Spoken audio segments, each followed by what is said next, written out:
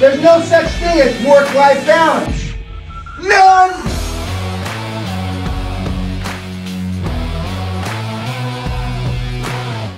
Learn to be super successful. Subscribe to my channel, Meathead.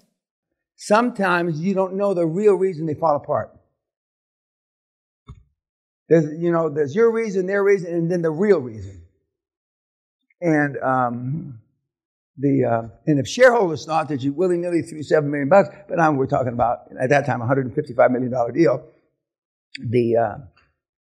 and then the extra money, or as they say in Kentucky, the extra money we got on the financing, we bought a drilling company, we bought a pipeline construction company, we bought a bunch of other stuff.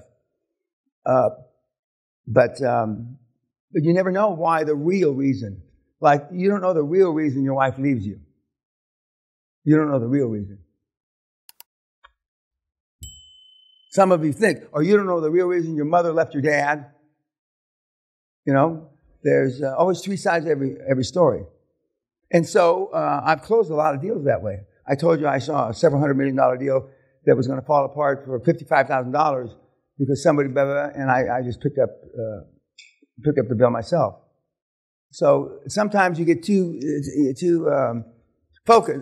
There's focus, and then there's laser beam focus, and then there's moron focus when you can't see the forest for the trees. And I used to be that kind of focus. I used to drive things home whether they needed it or not. Now I've mellowed quite a bit since then, but the deal getting done is the most important thing, as long as legal, moral, and ethical, and again, ethics and morals swing in the wind. But legal, I mean the rule of law. It's got to have a rule of law, otherwise you're pissing in the wind.